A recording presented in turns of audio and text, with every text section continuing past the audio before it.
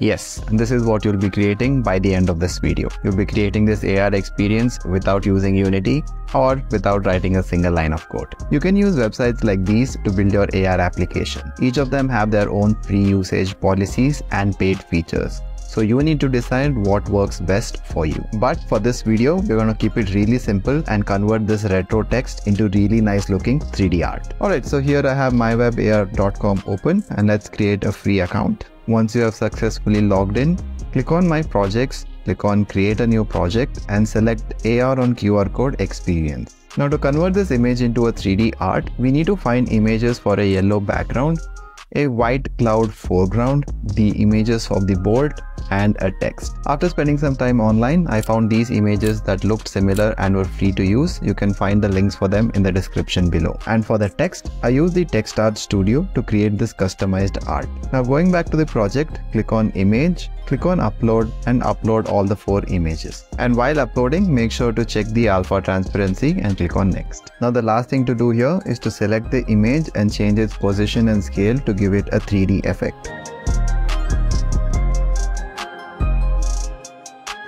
And that's it. So here you can already see the 3D effect as I move the scene view camera.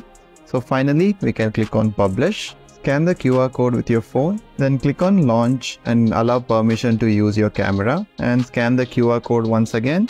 And here you have the 3D effect, which looks really cool. A fun fact, in 2021, I developed an AR game called Antivirus where you shoot down viruses coming at you.